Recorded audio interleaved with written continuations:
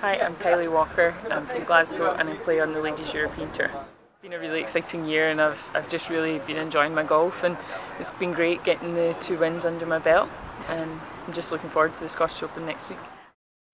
I guess confidence has really helped. I've been playing pretty good at the start of the year and I knew my game was good enough to go forward and win, so I guess that was the key thing that helped me win those tournaments. It'll be great playing a tournament on home soil and just really looking forward to playing at Archerfield next week. I think if youngsters come and watch, it'll be great for them to see that it's good fun, and you know, there's a good standard there as well, and I think the key for likes of ClubGolf is just making it really fun for the girls and, well, all juniors, and just really keeping them interested in golf. Enjoy their golf, work hard at it and stay patient.